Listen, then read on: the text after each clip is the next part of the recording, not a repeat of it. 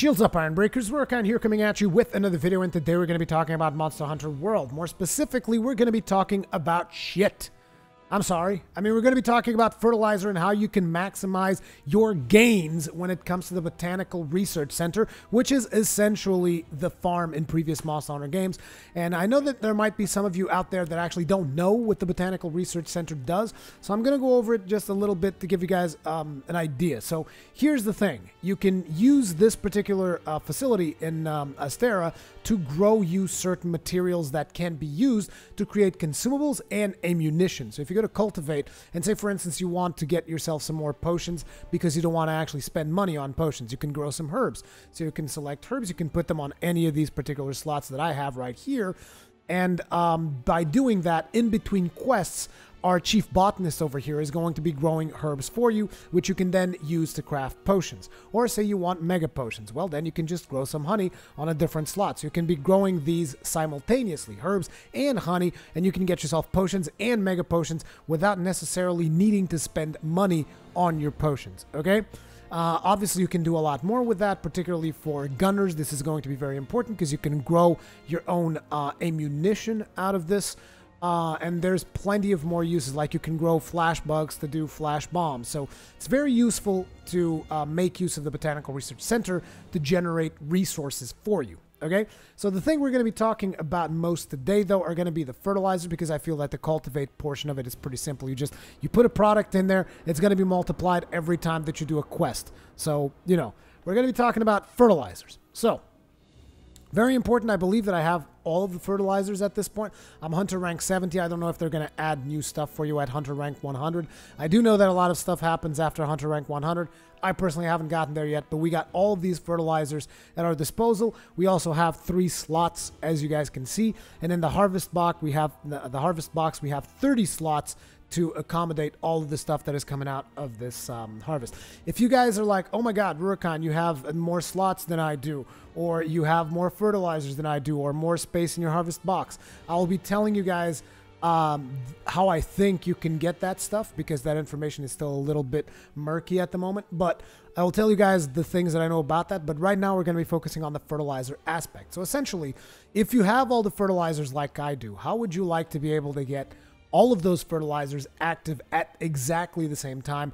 Because it is actually cheaper to maintain them all active than to manually do them one by one whenever you need a specific thing. If you guys look to the bottom right hand side, you will notice that I have all the fertilizer effects up right now. We have bug honey harvest, we have fungi harvest, we have plant harvest. What this means is essentially anything that I put in there for him to cultivate is going to generate the maximum amount of materials that it can, and is going to be generating them as fast as it can, because we also have growth up large. So in order to go ahead and do what I have done right here and get every single fertilizer effect up at the same time, you're going to have to make sure that you've unlocked soft soil. If you look at this soft soil, it basically says here, this soil extends the duration of current fertilizer effects, and it is going to last you for 5 quests. So once you're able to successfully apply them all simultaneously, all you have to do is maintain the soft soil. If you can just maintain, like, check this, every 3 or 4 quests to make sure that everything is still going according to plan,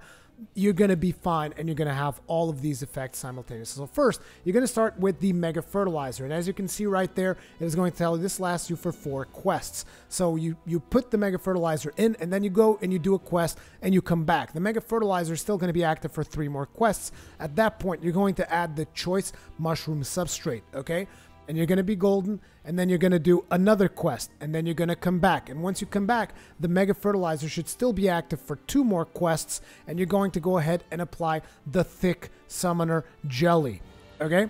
And once you apply the Thick Summoner Jelly, once again, you go back, you do another quest, you come back here. Once you come back here, you're now thinking, okay, so now I apply the Ancient Catalyst. No.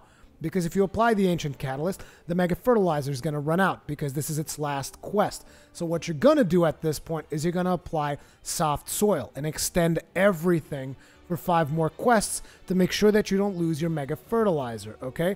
Then you go do another quest, and you come back, and then you add the Ancient Catalyst.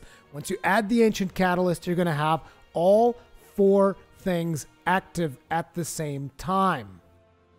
because you've already extended the duration of all the other fertilizers already. So everything should be active at this point. You then get your Ancient Catalyst and you're good to go. After that, you make a couple of quests, and every now and then you just come back and you add the Soft Soil, and all of these will be active all the time. And if you're like me, you're constantly producing something, because you're always going to be needing something, even if it's flash bugs for flash pods, or maybe you're producing some potions, or maybe you're producing stuff to get mega nutrients so that you can produce max life pushes. There's tons of stuff for you to produce. Maybe you're a bowgun user and you're producing ammunition stuff.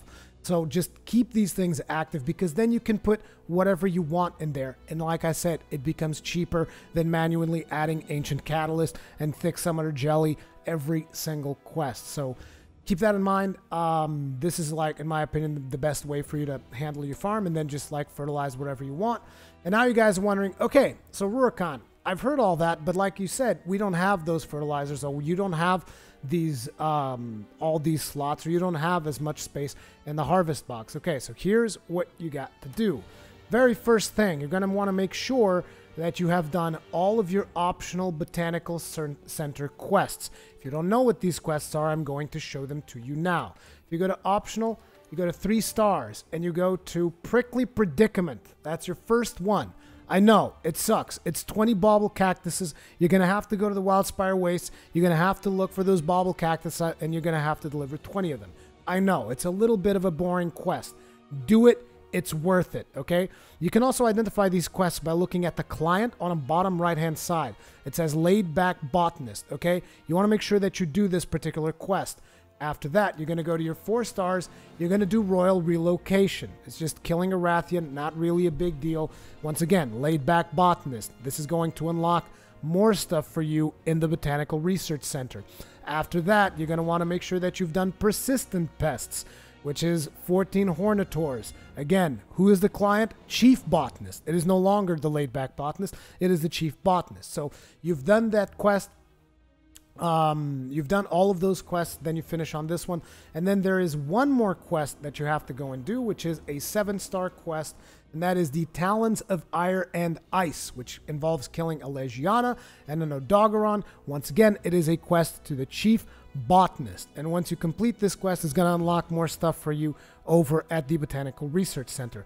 But that's not all. So these are all of the, at least all the quests that I'm aware of for the Botanical guys, okay?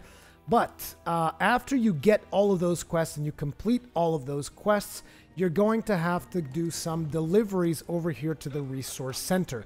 Now, these deliveries is not just you delivering items all of a sudden. You have to actually talk with specific characters. So let me show you. The very first one is going to be Sprouting an Ancient Tree. So this is given to you by Forceful Fiver. Now, this is probably going to be one of the NPCs that is running around. I don't know which one it is. I actually have my UI turned off. Oh, it's actually her, Forceful Fiver. So as you evolve and do these quests that I've just told you, eventually these guys are going to have like quest markers on top of their head, just like an MMO. They will show up in the minimap as exclamation marks, or you can even open up your map like so, and you'll be able to see if there's any exclamation mark in the map. So I'll constantly check back as you complete those quests, look for exclamation marks so that you can talk with these people. So these deliveries are, just in case you want to get started on working on getting these materials ahead of time. These deliveries are Sprouting an Ancient Tree, which is given by Forceful Fiver, and you're going to need a Coral Bone. This is obtained in the Coral Highlands, as the name itself says. So once you gather that material, you'll probably get that quest, and then you just have to turn that in. Once you turn that in, you're going to get the Catalyst. Then Grow Greenery Grow. This is given to you by the Timid Fiver. You need a Great Jagras Hide Plus. So this is a high rank quest. Once you get that, you're going to get the Mega Fertilizer. Mountain of Mushrooms. Kuluyaku Plume Plus. So you're going to need to kill a Kuluyaku, get its plume, and this is going to be given by the Sisterly Fourth. And you're going to get the Choice Mushroom Substract. The Pied Buck Piper. This is given to you by Hot Blooded Fourth. You're going to need a Tsitsi Yaku Photophore Plus, and you're going to get the Thick Summoner Jelly. Shatter the Grass Ceiling. This is going to be given to you by Easygoing Fiver, and you're going to need to get a Great Gyros Hood Plus. And it's going to give you the Ancient Catalyst. The Gentle Earthen Bed. This is going to be given to you by the Laid Back Botanist once you've gotten all of the other materials, and you're going to need to collect 3 Dragon Bone Relics, and your reward is going to be the soft soil. Then you have the ones that are going to be the harvest box upgrades. So this is going to be given to you by the laid back botanist. You're going to need 2 aqua sacks, and you're going to get the harvest box upgrade.